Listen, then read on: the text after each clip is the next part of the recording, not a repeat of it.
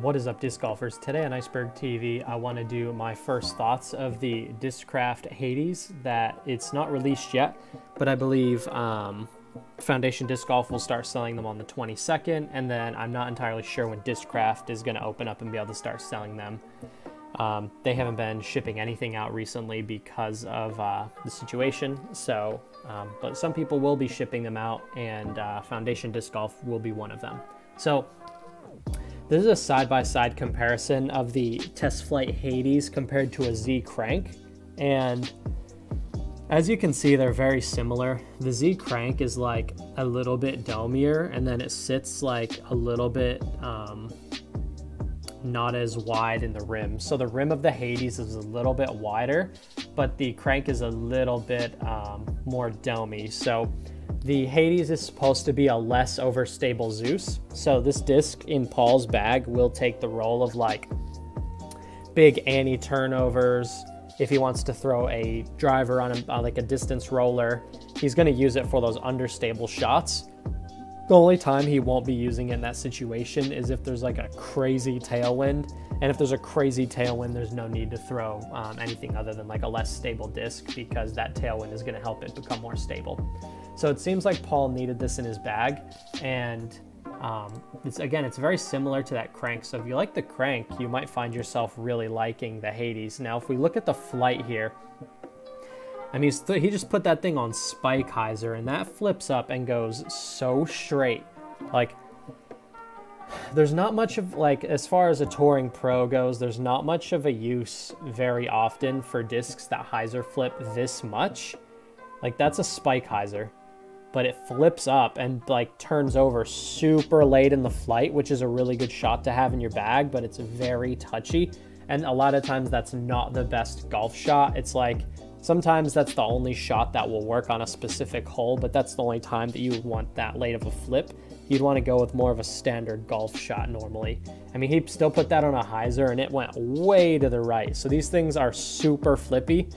Not as flippy as a Crank, I'll bet, but about as flippy as like an in of a Shrike. So people are saying the profile looks even more like a Shrike than it does the Crank. So we're gonna see it being like a 12 or a 13 speed, like a 6 glide, and then like a -2 turn and a 2 fade is kind of what I'm predicting the flight numbers to be.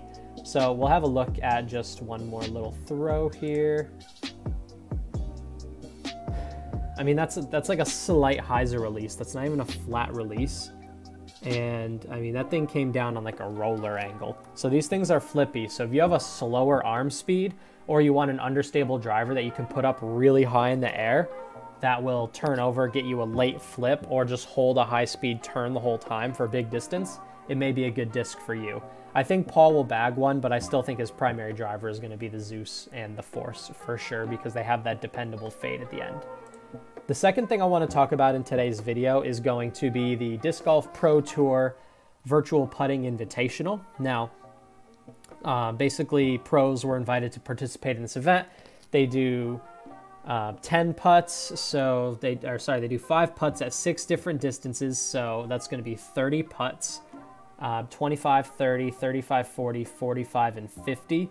Now, the people who can putt from Circle 2, I think, are going to have the highest chance to win this competition. So I did a bracket. They have brackets for this event. I think it's too late if you haven't already filled one out to fill one out, because they already started. But I put Chris Dickerson to go all the way, because he is, in my opinion, the most consistent Circle 2 putter that is in this competition. Obviously, Paul's going to be tough to beat. Obviously, Adam James and Ricky are going to be tough to beat. But I think in an little unsanctioned, non-tournament type event that they're really just going to be doing for fun and maybe a little bit of street cred, Chris Dickerson's the guy who I think is going to win this competition. So we saw the first couple matches here. We had Nate Perkins here. So they're basically like, Nate Perkins is out playing in the rain, and then Perkins is playing out in the sun in California in his little shaded, protected area. So he's not going to have any wind because he's protected by this little house here. Now, Presnell is, I mean, he's playing in the pouring rain. He's freezing. He's in a hoodie. And I mean, I guess that's just that's just the way the dice goes. Not everyone's gonna have a perfect environment because everyone's playing in different parts of the country. But Presnell put out a really nice performance. Definitely go watch this video if you wanna know who wins. And if you did make a bracket, let me know who you put to win, because I have Chris Dickerson going all the way. Now, the last thing I wanna talk about in this video is going to be Brodie Smith. So Brodie just came out with the new Get Freakies. So the new Get Freakies are looking pretty good. They came out with the black originally, and then they came out with the orange, which were pretty fiery, and then now they have the blues. These things are probably already sold out. They sell out super fast, so when Discraft starts really shipping things out at a high level again, maybe they'll do a little restock. I'm sure they'll continue to just come out with more colors of these, but people are really loving these zones, and the zone is making a big comeback in a big way right now. So I'm excited to see more people throw in the zone, and I haven't seen one of these in person yet, so I don't know how flat they are, how stable they are, or whatever the case may be, but I know the zone is a good, reliable approach putter that a lot of people like. Now, we got one more little clip of Brodie here. This is from his Instagram. He's in Scoober Town. He was doing a zone-only round, and he did this. Scoober, it's up, and it's in! Good job! We'll have a look at that one more time. Oh my gosh! Catch me outside, catch me in the basket, creamsicle, get free. It's not creamsicle. I'm calling it creamsicle from now on. Creamsicle's orange and You white. like my scoober sign off? Oh my gosh. Alright, he's getting down on the knee again. This is serious, folks. Oh, he's going scoober. He's going scoober.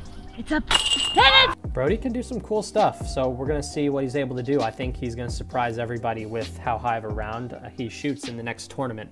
So if you have any comments about the Hades, about the putting invitational, or Brodie, leave in the comment section down below. Thank you for watching this video.